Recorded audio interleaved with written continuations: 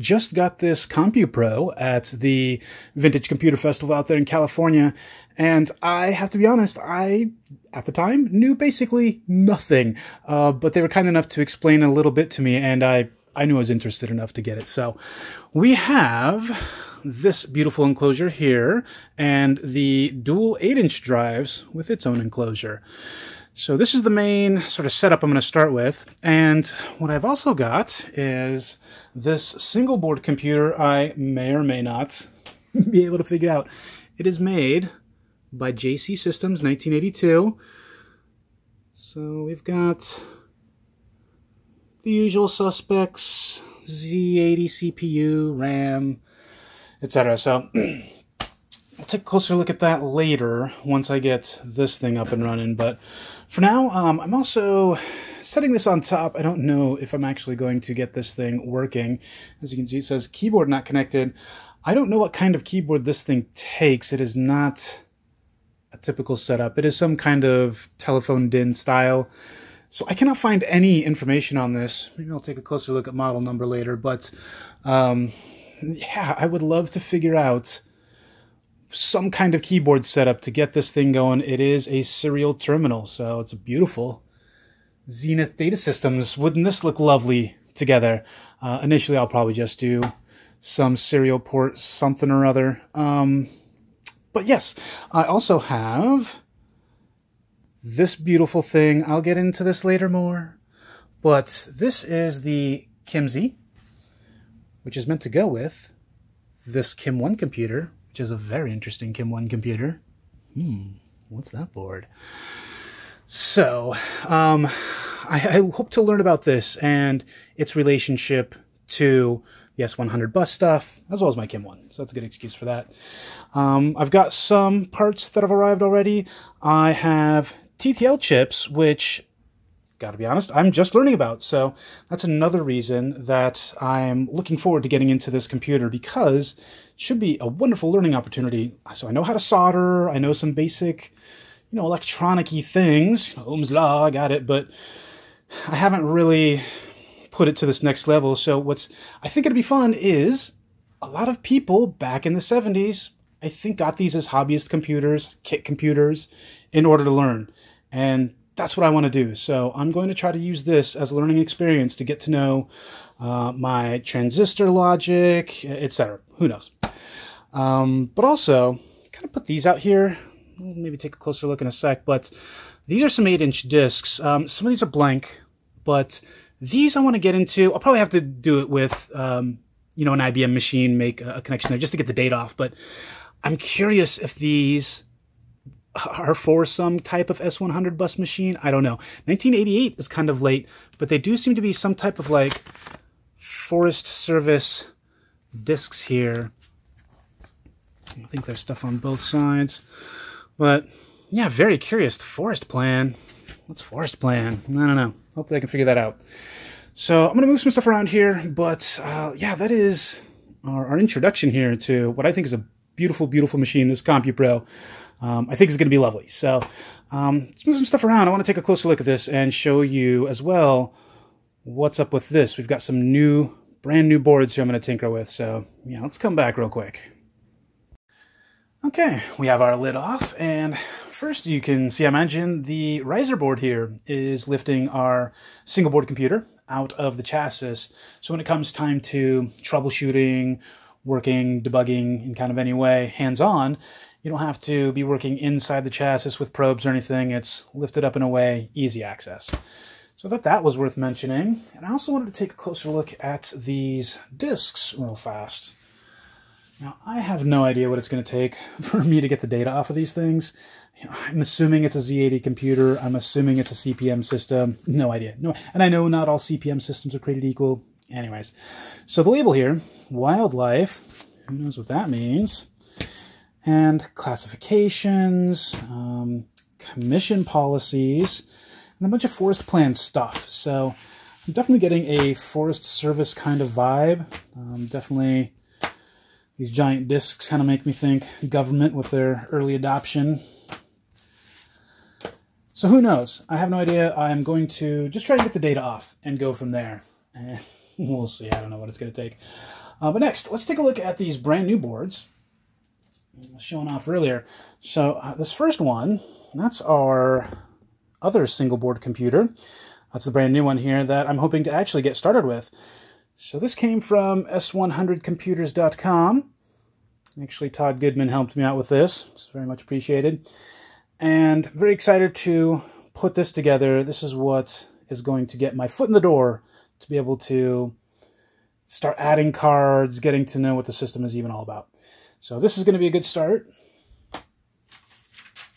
I also have this ZFDC card, which is that Z80 floppy disk controller card. It's going to help, I hope, get into that 8-inch floppy drive and set that thing up to make what I would consider a nice proper S100 bus setup.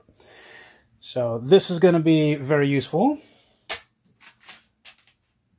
I also have this fella. This is the I/O board, which will get us keyboard and VGA connections. So that should be pretty fun. So I'm probably going to have to hook this up and have a terminal emulator go into a laptop initially. So it'd be great to have some type of CRT and a regular keyboard as soon as I can. You know, assuming I can't get this thing going, I got a feeling. There's no documentation on this thing. It's so hard to find any information on these things. So anyways, this ought to help. And then got this guy here, the IDE CF card board. Now this is just what it sounds like. It's going to add a couple of CF card adapters and act as a hard drive. So this ought to help. You know, I hope even try lots of different, I don't know if you'd call them operating systems, but yeah, just different operating systems and whatnot. So that's my hope. I'm curious to see what I can get on here and how much I can get on here. So that'll make sure storage won't be an issue. And this is the whole thing that started this, because these, I don't know, those teeth at the bottom there, they're not gold plated. They are unfortunately not as corrosive resistant, so there was some mistake along the line there, and I got this basically for the cost of shipping. So this is a great serial board that I'm hoping will get me some solid serial access. So that, I think, is the basis of my S100 bus computer. Once I get all of these things going, I could probably move away from the single board computer and then have more of a traditional S100 computer with separate boards for kind of everything. It's my goal. I want to sort of experience what it was like to have an S100 computer. That's definitely part of this. And also, you know, just to see what kind of mad science people have done with it in the meantime. Let's take a closer look at this thing. We've got our power supply here. This reefa cap is the main reason I haven't turned it on yet. I need to switch that out. And we have the CompuPro logo, a Godbout company. And some interesting ports in back here. I also have this website here. It gives us a few good shots, I have to say, of the inside and the manual. I thought this was funny. There is some great sections. So when I go to test this and turn this on, I'm going to be looking at this to double check what all the voltages should be. But I thought it funny down below that the store to charge on the power supply, you should, for the reset button, it'll glow. You should wait 10 or 15 to 20 minutes for it to stop glowing. That's amazing to me. I don't know. So I guess I'm not used to these older power supplies, but going to be reading this very thoroughly before I even turn it on, and I'll be testing everything before I even think about plugging anything into it. So I'm going to go very slow in this whole process as I am learning. Kind of show off real quick too. I did have some cool vintage components I got from a garage sale way back when. It's all sorts of TTL chips and I don't know, just fun, interesting stuff. I might show that off more at some point, but I think I've got enough tools to get started. Got a new, three evidently, Z80 processors up to 10 megahertz. So yeah, this is going to be a blast. Doing this project, have a whole new appreciation for what was going on in those old S100 bus. What, like the homebrew computer club that Steve Wozniak was developing his computers in. Was it Microsoft? Bill Gates founded Microsoft based on the S100 bus in the Altair, so Altair Basic. Anywho, want to show off, on that note, what that KIMSI board looks like set up. Can tell you what these boards are. I'm curious if anyone actually has information on that, but look at that setup. That would be a fun setup. You've got your keyboard, all sorts of, who knows, extra RAM, etc. boards, cassette player, so you can save your files, etc. And yeah, this looks like a fun setup. I might do something similar. Who knows what I end up doing. Oh, quick side note on that monitor. Here's that.